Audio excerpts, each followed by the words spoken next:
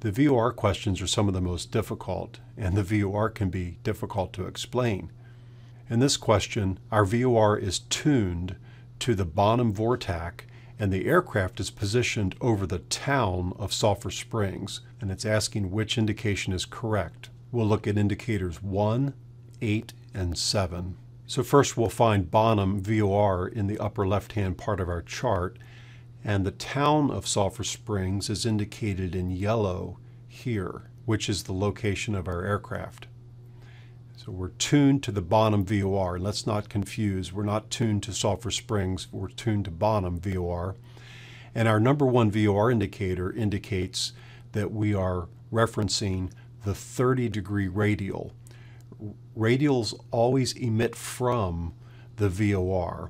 So we may need to lay a plotter across this compass rose since the VOR is cut off by the chart, and we'll draw out our 30-degree radial on this VOR. We use the Omni bearing selector knob to set the Omni bearing, or as we call it, the radial that we want to consider. Then our indicator tells us whether we are left or right of the course. The dot in the middle represents our aircraft. And the to from flag tells us whether we're located as if we would need to fly to the radial, or if our location is from the station on the same side as the radial that we have selected.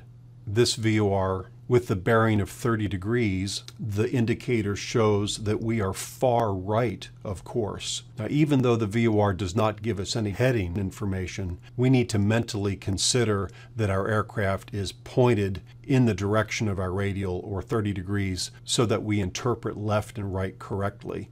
So our number one indicator is a potential correct answer, except that Sulphur Springs is located right on the line of being neither to nor from. So let's look at our next indicator. Indicator 8 is selected to a radial of 210 degrees from the station, and it shows that we are right on course. Now, we're not right on course from the station.